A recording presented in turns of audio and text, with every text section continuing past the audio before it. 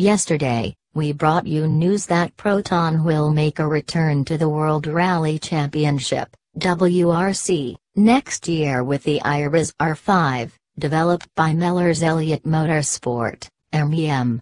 Now, MEM's official media provider Chicane Media has released a full photo gallery of the rally car, and it sure looks like it means business.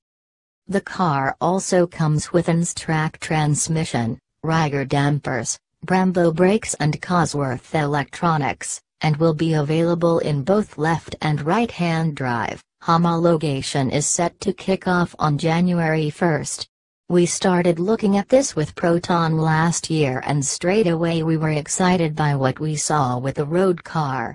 The size and shape of the Iriz is perfect for rallying, team boss Chris Mellors told Autosport.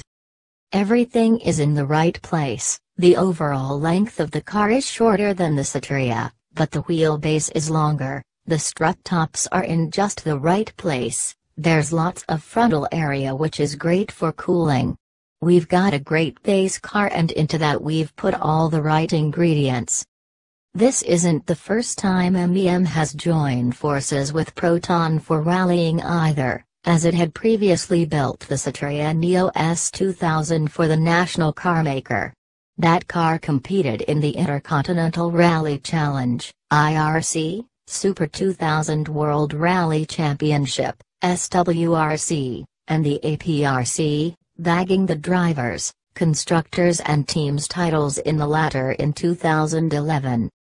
Proton never lost its interest and desire to compete in rallying. It was just the practical point that there was no car. Proton is really excited by what we've got here, Mellors said. For more updates subscribe MotoGuru.